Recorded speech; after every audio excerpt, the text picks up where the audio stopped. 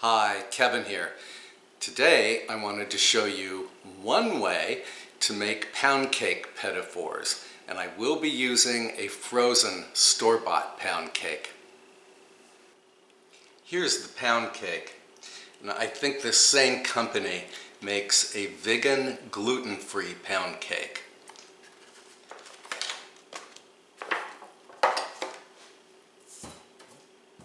So the first step is to cut the cake into 1/4 inch slices. And I'm going to cut this up and then I'll come right back.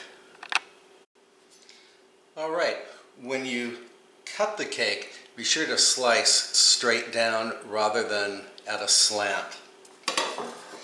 And you will need 18 slices for this recipe, which I have right here.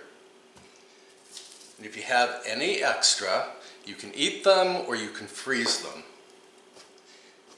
And then I'm going to remove 6 of these slices and set them aside for just a moment. Alright, we're going to be spreading these slices with 2 different kinds of jam. Actually, the first one isn't a jam at all, it's apricot preserves. The other one is a jam, seedless red raspberry jam. And what you want to do is measure out a 1/2 cup of the apricot preserves and a 1/4 cup of the seedless raspberry jam. And then we have to heat these in the microwave just until they start to bubble. I'm going to do that right now and then I'll come right back. Okay, I have the apricot preserves in the microwave just until they started to boil. Now, apricot preserves have peels and we don't want the peels. So you have to strain the preserves. Just pour them into a wire mesh sieve set over a bowl and then press down with the back of a spoon. This way the peels will stay in the sieve and all the good stuff will flow into the bowl.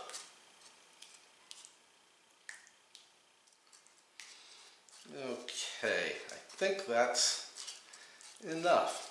And of course, you can eat the peels from the preserves. They're delicious. We just don't want them in our petit fours. All right, we're good here. Okay, now, let me move this so you can see.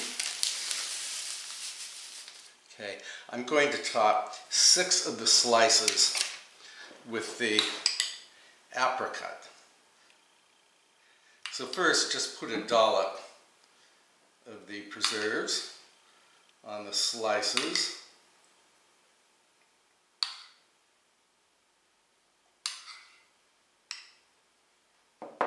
And then spread it out with the back of the spoon. You don't have to be too tidy here because we will be cutting out these slices. Add a little more over here. Yeah, we will be cutting out little rounds from these slices.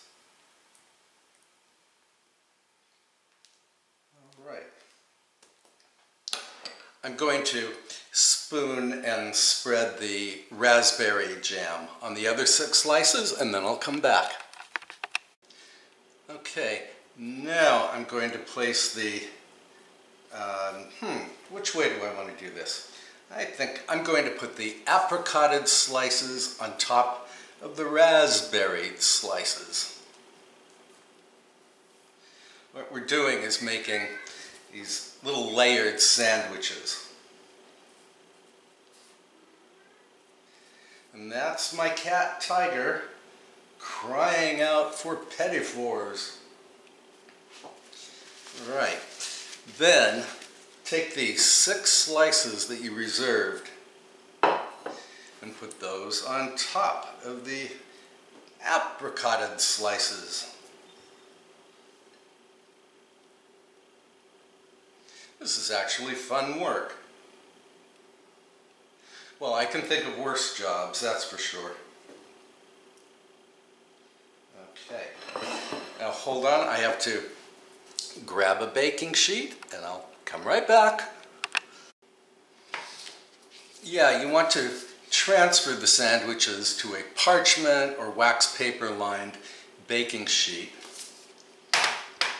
and then cover them with cling film.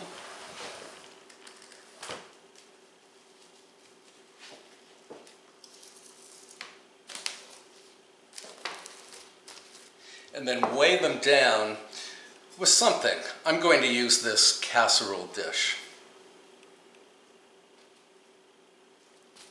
And then pop this into the refrigerator for 30 minutes or even overnight. Okay, the little sandwiches have chilled.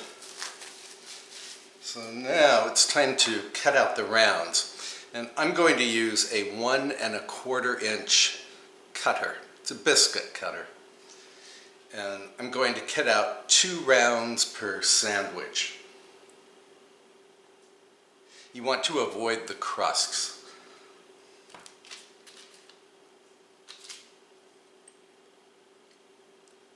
And then just push the Petit four through. Look at this. It's beautiful. I can get it out. There. Very colorful. And I'm transferring the Petit fours to a wire rack. I'll cut out one more.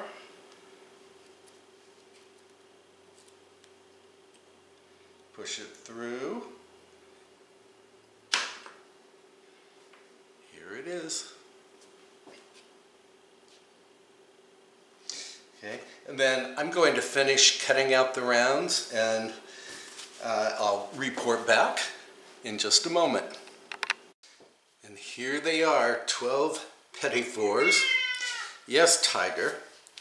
Sorry about my cat. She's very chatty.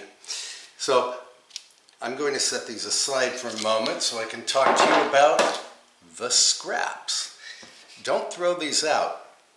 You can eat them as is. They might make a nice after-school snack for your child or grandchild. Or you could tear them up and put them in a dessert goblet and then top them with whipped cream. Or you could put them in the freezer and save them for the next time you are making a trifle. Okay, now, back to the Petit fours. So you could serve these as is, but I think they look rather naked. So I'm going to glaze them with white chocolate. We're going to make that chocolate right now. Okay, so what I have here is a saucepan that contains 1 inch of water. And I'm heating the water just until it's hot. I don't want it to simmer, let alone boil.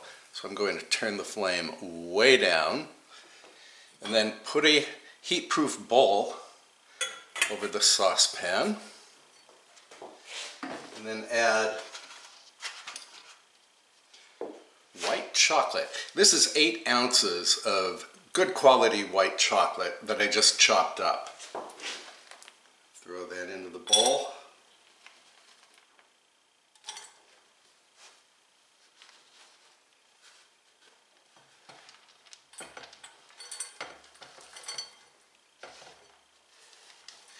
Now, I'm going to add some butter to this.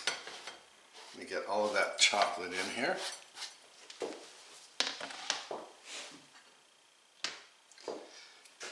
So this is 6 tablespoons of diced, unsalted butter at room temperature.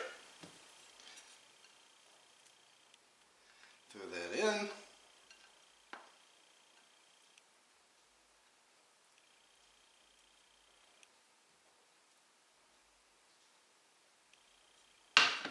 One piece over here.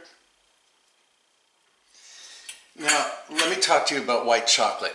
It can be really fussy. I've melted white chocolate and butter together in the past, and sometimes it melts perfectly, other times it curdles or it can separate. So you have to be very careful about the temperature of the water beneath this bowl.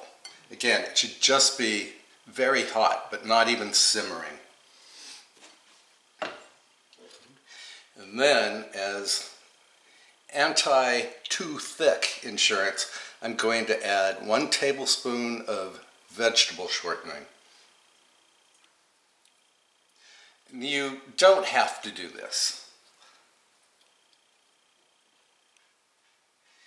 If yours is too thick, you can, where's my spoon? If your chocolate sauce becomes too thick, you can thin it out by adding, another tablespoon of butter. Okay, and then I'm going to let this melt very slowly, just stirring it from time to time. And when it gets completely melted, I'll come back. Oh, and I wanted to show you the chocolate I'm using. So this is Ghirardelli Premium Baking White Chocolate. And the second ingredient is cocoa butter. And that's what you want. So I have, these are white chocolate bars, and they are 4 ounces each, so you want 2 bars. You can also use good quality white chocolate chips.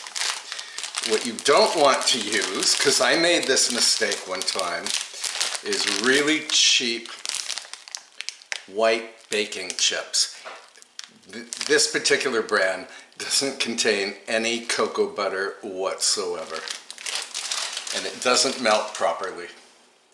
All right, the sauce is looking very nice. And it's not at all grainy. And I think that's what the shortening does. I don't think it's anti-thickening insurance. I think it's anti-grainy insurance. In other words, it helps the sauce to be really smooth. Okay, now I need to quickly bring this over to my petit fours because I want to cover them while this glaze is still quite hot. All right, so now just spoon the glaze over the petit fours. Let it run down the sides. I'm not going to worry about, completely coating the sides. I really just want the sauce to, run down. And if this sauce thickens up on you, just put it over the saucepan of hot water again and just stir it a few times. Oh, this looks really nice. I hope you can see all right.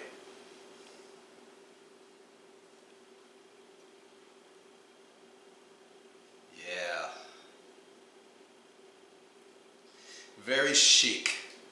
Okay, I think we are looking very good. Let me show you. Zoom out a little. So here they are. And you see it just ran down the sides. I didn't bother to coat them completely. Okay? Now, I'm going to let this set up, and then I'm going to make some royal icing and pipe some little decorations on top. But first, I'm going to put these in the refrigerator and let the chocolate firm up. Hi, I'm back. I wanted to tell you that it's already 7 o'clock in the evening, and I think my kitchen will be too dark to continue recording. So what I'm going to do is pop the petit fours into the refrigerator, and I did cover them loosely with cling film, and then we will continue with the royal icing tomorrow. See you then. Sweet dreams. Okay, it's the next day, and I'm getting ready to make some royal icing so that I can decorate these pound cake petit fours. So what I have here is the egg white from one large beaten egg, and the egg white is at room temperature. And to the egg white, I'm going to add just a tiny pinch of cream of tartar. Cream of tartar is an acid that helps to stabilize the egg white. You could use lemon juice if you prefer, or you could do it without adding any acid at all. I just think the acid helps a little bit. And then you want to whisk the egg white just until it turns foamy. All right, we're foamy. Okay, then I'm going to add 1.5 cups of confectioner's sugar, and I did sift the sugar.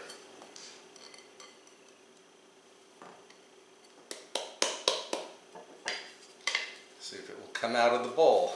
It's very humid here, so I think the sugar is sticking to my bowl.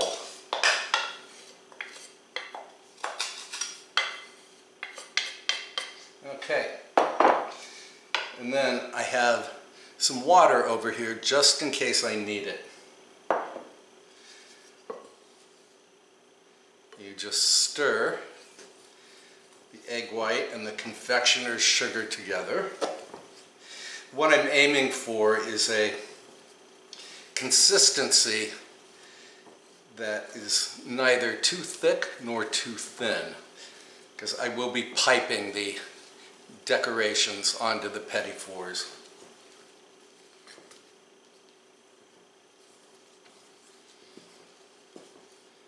It looks like I might have to add just a tiny, very tiny amount of water.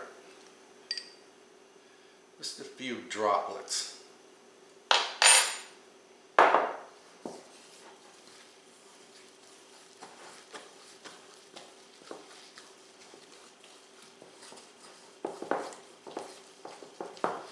Okay, I think this is working all right. Let's see. Yeah, I once made royal icing and I added too much water to it. And when I went to pipe it onto the cookies or cake, whatever I was decorating, the stuff just flowed like water out of the piping bag. So you don't want this to be too thin. Let's see. Okay. Wipe off my fingers. Then I want to add some color to this. I'm going to add the classic blue. It's a gel food coloring. Just a drop.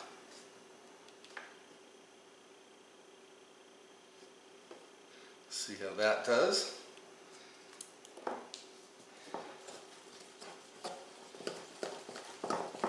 Oh, it's turning blue.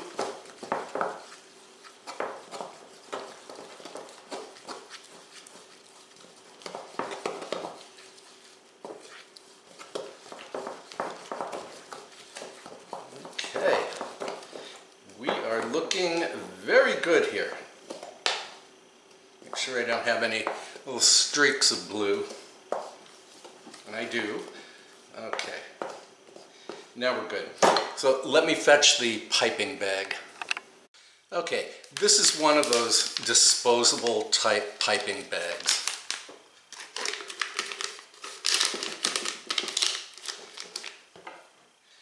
I'm going to transfer the royal icing into the bag.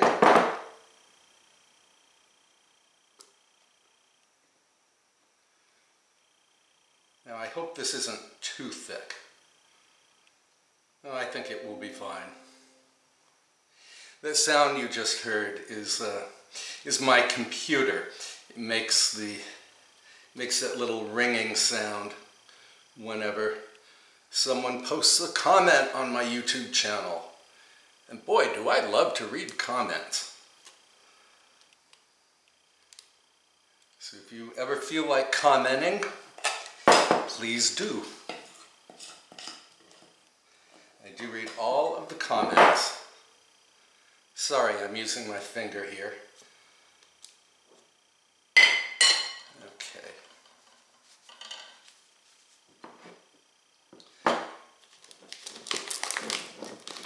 Now,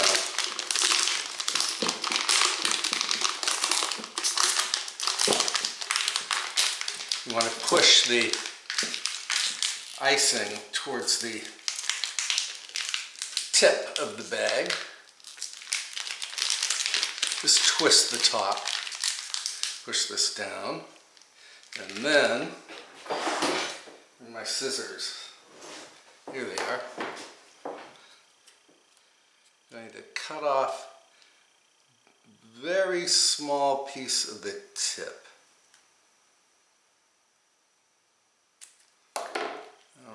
And hopefully I didn't cut off too much because I don't want a really large opening. Yeah, I think I do this on a plate first so you can tell how the royal icing is going to come out of the piping bag. Okay, I think we have it. Some dots.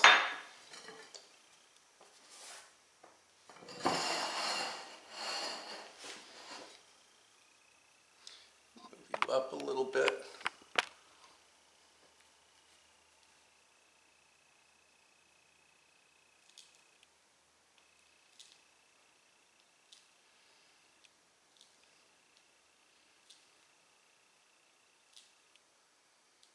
Okay, that was going well, and now here it comes.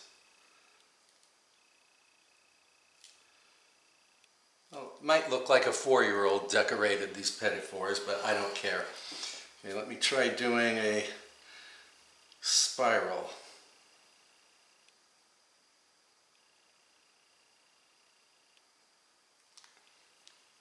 Sort of a spiral. Okay, I'm going to finish decorating these and then I'll come back. Well, you can probably tell that I am not a professional cake decorator. Nevertheless, I wanted to show you the decorations I made. And I should mention that royal icing dries very quickly and it turns glossy. It's nice stuff. Okay, so I don't know what this is. Here are some dots. Here's a zigzag thing. Here's an O. More dots.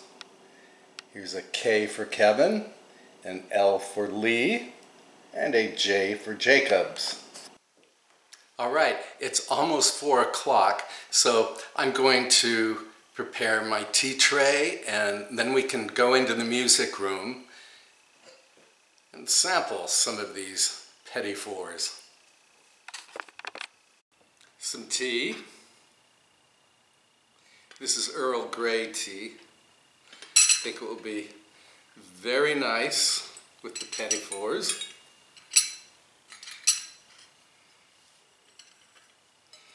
Now, for taste, I just wanted to show you the interior again. Very colorful.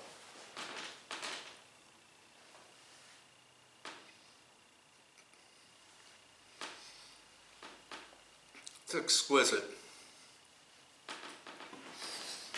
The pound cake, which again was store-bought, is not too sweet, but it's very moist. The chocolate coating, the white chocolate coating, has firmed up, and the royal icing is delicious too, and it did turn very glossy.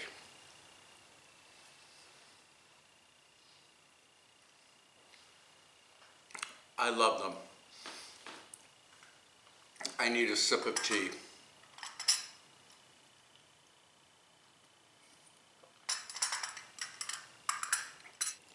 Well, I hope you will give these pound cake petit fours a try someday. They're not difficult to do. You can make them in stages and you can freeze them. So thank you so much for watching. The printable recipe is over on my website, so I will put a link to the website in the description box below. And again, thank you so much for watching. I will see you next time. Bye for now.